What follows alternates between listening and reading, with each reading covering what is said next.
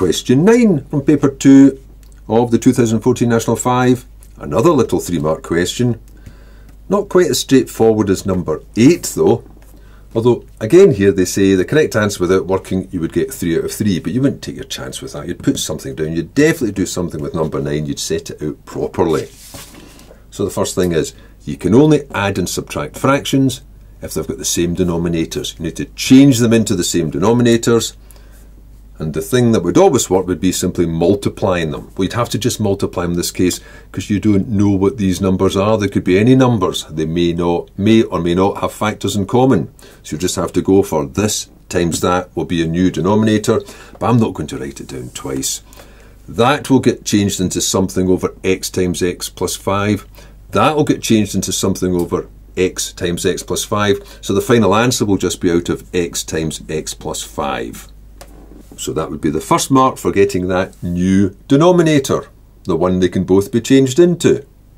And now it's just a case of going through the process of making that fraction into an equal fraction out of this new denominator, this bigger denominator. How much bigger? Well, I already had the x plus 5, so it's x times bigger. So the top will have to be x times bigger, so that will change into 7x, and it's a subtract. This fraction has to be changed into an equal fraction with this new bigger denominator. How much bigger? Well, I've already got the x. It's x plus 5 times bigger. So you make the top x plus 5 times bigger. So it'll be 3 multiplied by x plus 5. That's your second mark. And the third mark will be for just tidying that up. So you could do it all in your head, or you could spell it out. So I've got the 7x, which won't change, but I've got minus 3 times x, so that's minus 3x, and minus 3 times 5, so that's minus 15. You could have made a mistake there with that plus, for instance.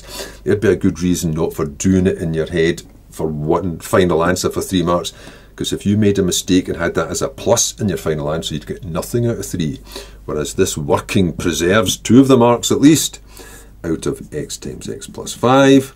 So finally, I've got 7x take away 3x is 4x minus 15 out of x times x plus 5 for the third mark. Now there is a possibility you might go further than that and lose that mark if you do something daft like saying, oh wait a minute, I'll knock that x out with that x. Or maybe I'll cancel that 5 with that 15. You can't divide x out of the bottom without dividing x out of all of the top.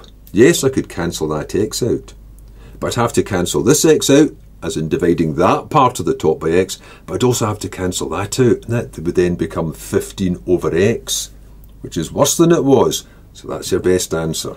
Just remember, don't cancel products with sums and differences. Those are 2 separate parts. This is just one part.